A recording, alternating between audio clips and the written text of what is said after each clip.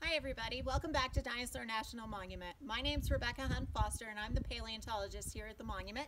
And today I'm really excited to tell you about some of the oldest fossils that we found here at Dinosaur National Monument, the Trilobites.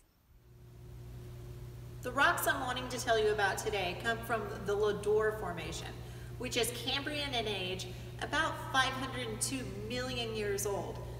Just as a reminder, Allosaurus here, he's from rocks that are from about 150 million years old.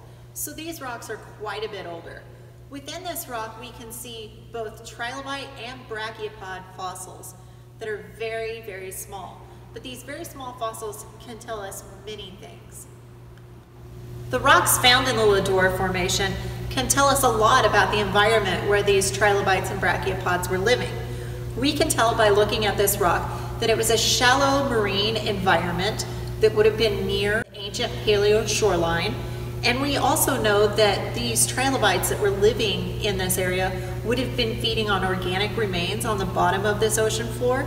And the brachiopods were filter feeders, so they would have been eating things that were drifting through the water.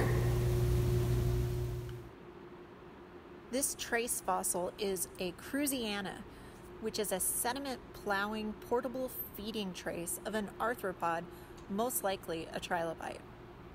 We currently have two research groups that are studying the Cambrian Lador Formation here at Dinosaur National Monument. These two groups are learning many things. One of the results of their studies is that they know that these Cambrian age rocks can be found all the way over into eastern Nevada. There are many Cambrian age rocks that have been found elsewhere in Utah and have been very well studied. But the rocks here in Dinosaur National Monument are very special because the rocks and the fossils found in those rocks can tell us a lot about what was going on near this paleo shoreline. So these 502 million year old fossils can tell us a lot about what life was like back then.